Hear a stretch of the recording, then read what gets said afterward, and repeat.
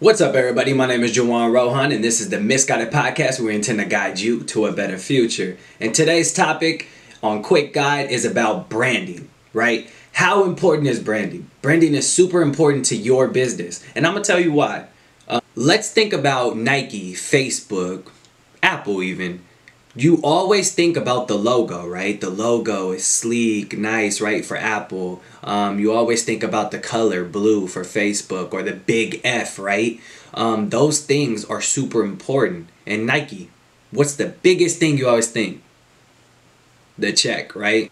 When you're coming up with a brand, people are not necessarily going to remember you. I know, sorry. But it's more about the logo, the look, the presentation of the brand. That is super important. Just like chefs, when they make food and they're getting graded on the television and stuff, you always wonder, like, how come they spend so much time on the presentation? Well, that's their branding, right? The presentation, obviously the food matters and the quality of the content matters, but the brand, that's how you draw them in. It's like, ooh, right? When someone dresses nicely versus when someone is wearing sweats, people view them differently. And it sucks, yeah, because you want to be more comfortable, but that's just reality.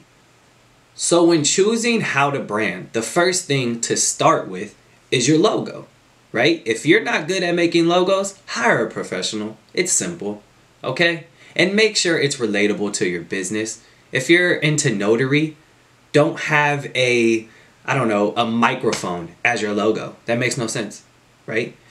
Second thing, make sure your colors are something that are gonna make the eyes pop, right? So it's like the greens, the reds, and you could do your own research, but there's certain colors that actually retain attention and keep the attention span of people watching.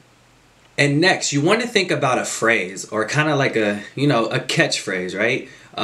When you think about State Farm, what do you think? Like a good neighbor. There you go. Exactly. So you want to think about something that people will automatically think about when they see your logo, or sing along, right? Sing-alongs are really great, like Red Robin, right? Great example.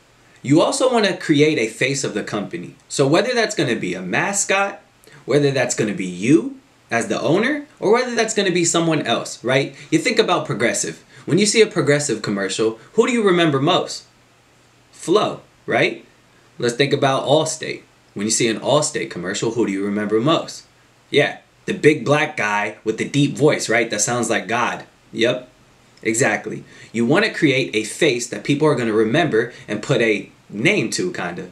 So if you want to learn more about branding, please check out my podcast, because I've interviewed some great people who are specialists in this area, and they go into detail on how to brand, how to start your business. And you should check it out. Make sure to like and subscribe. Thank you.